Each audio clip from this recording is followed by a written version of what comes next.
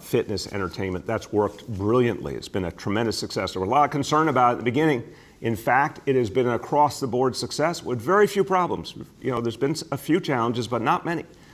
So we now are going to deepen that effort by requiring all employees and patrons to have, from 12 years old and up, 2 doses. And that will take effect on December 27th. Because the idea is everyone by that point who has gotten their first dose, if you've gotten your first dose by now, you're going to be able to get your second dose by then.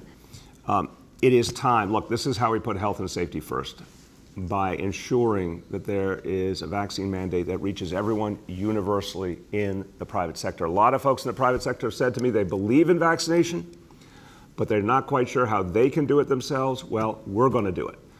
We're going to be working with the business community. We're going to be talking to them in the next days on how to put together the right plan to implement this.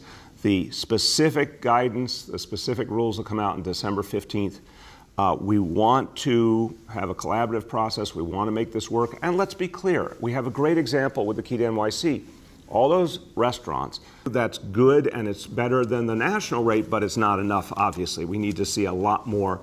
We need to see kids getting vaccinated in that age group. Parents, we need you to step up for the good of your children, your family, all of us. Go get your child vaccinated. So we're going to include them in the Key to NYC, the guidelines for Key to NYC, starting on December 14th. So this is, again, 1 dose now because it's a new vaccination.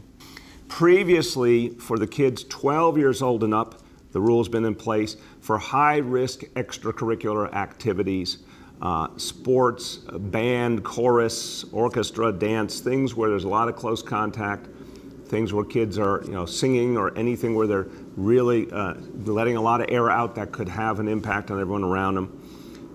That has applied to kids 12 and up. We're going to now apply that to kids in the 5 to 11-year-old range as well. That's also December 14th. Again, only 1 dose required. There's time for parents to get that done.